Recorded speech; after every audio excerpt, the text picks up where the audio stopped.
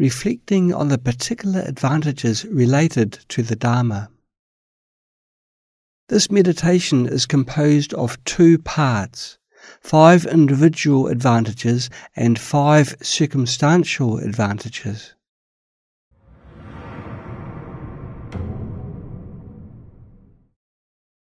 The 5 individual advantages: the advantage of support, the advantage of place, the advantage of possessing complete sense faculties, the advantage of intention, and the advantage of faith.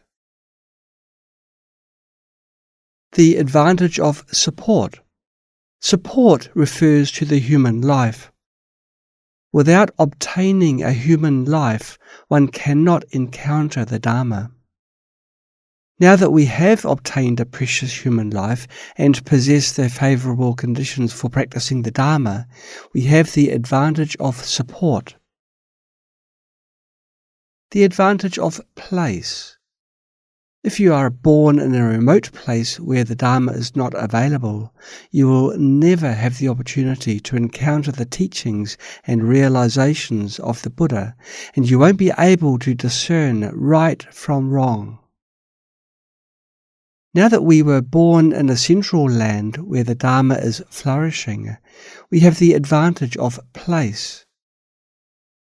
Central land means the place where the Dharma is available.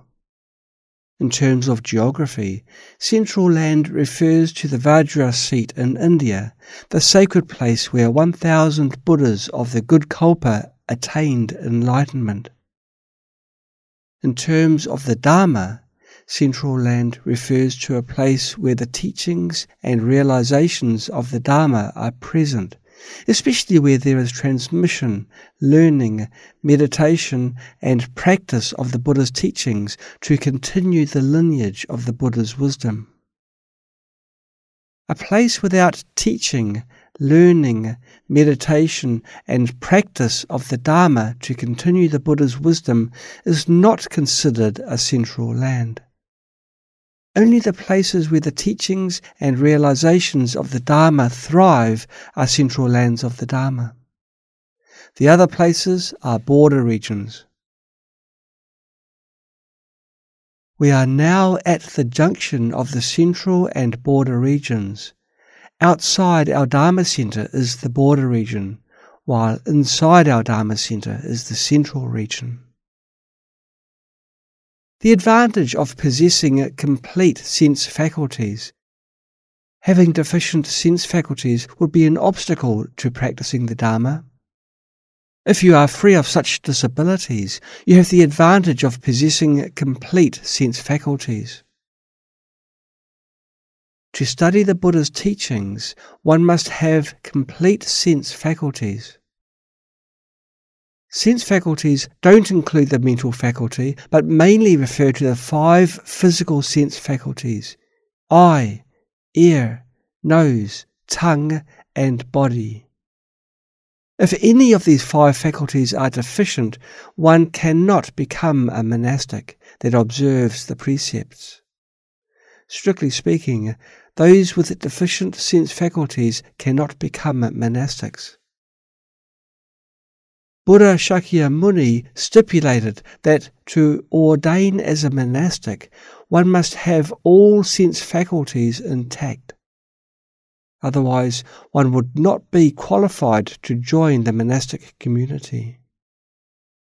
On one hand, this rule is intended to prevent mockery from non-Buddhists, which could undermine others' faith in Buddhism.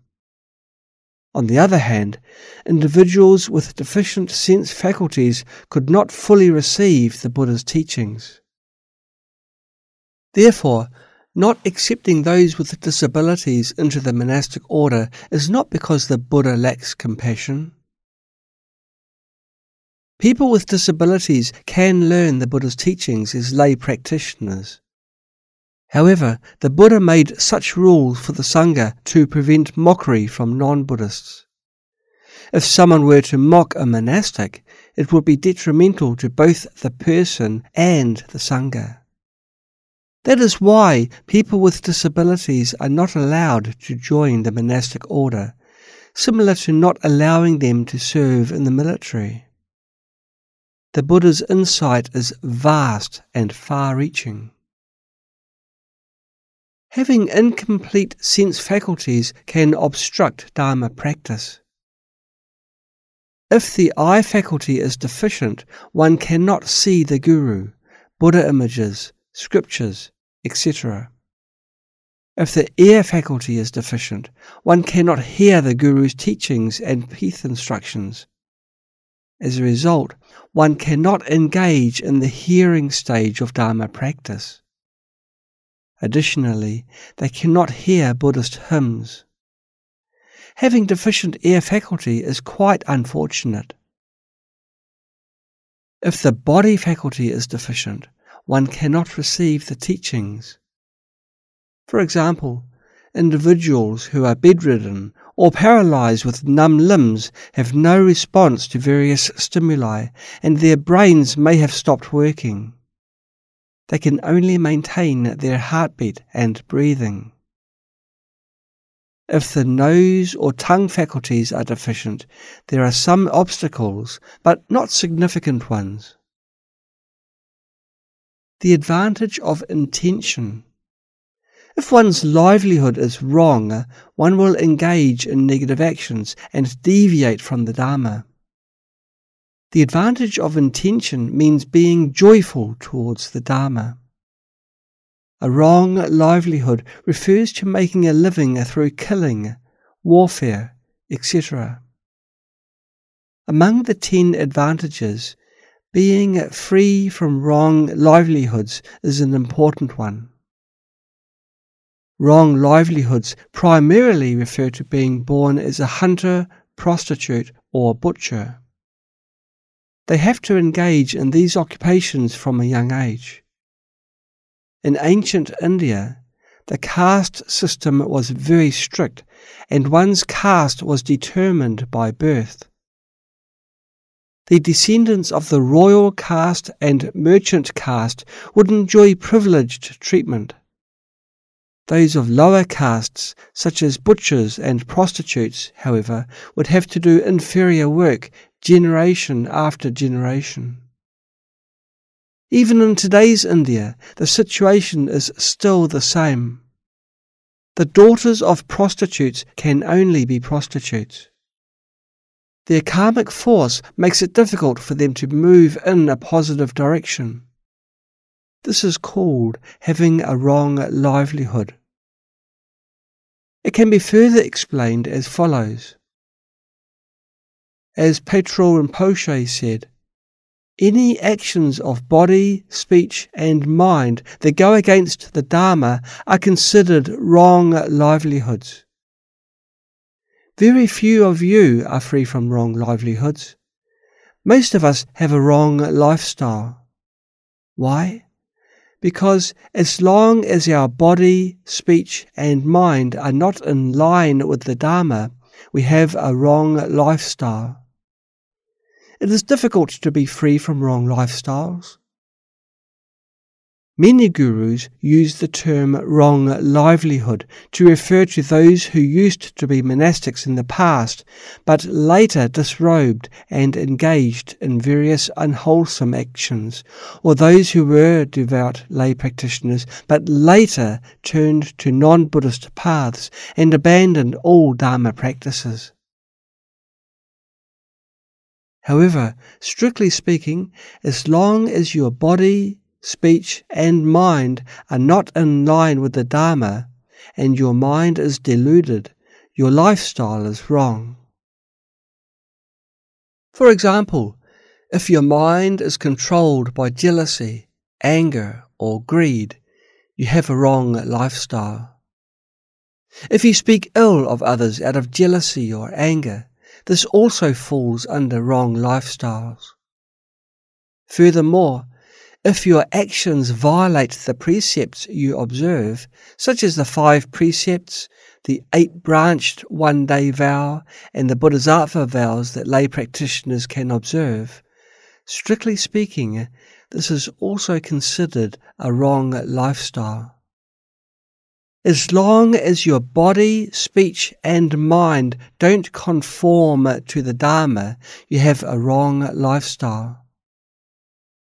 If everything we do, such as spiritual practice, recitation of sutras, circumambulation and pilgrimage to sacred mountains, is solely for the sake of getting benefits in this lifetime, even if we are called virtuous or wise, we have a wrong lifestyle.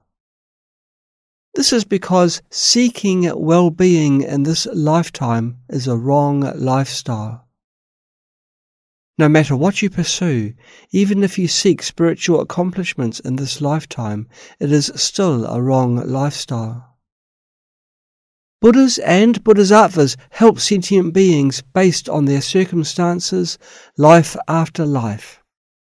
Why do you insist on seeking accomplishments in this very life?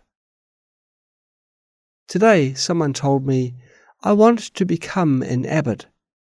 He hasn't even become a monk, but wants to become an abbot. This is a wrong mindset.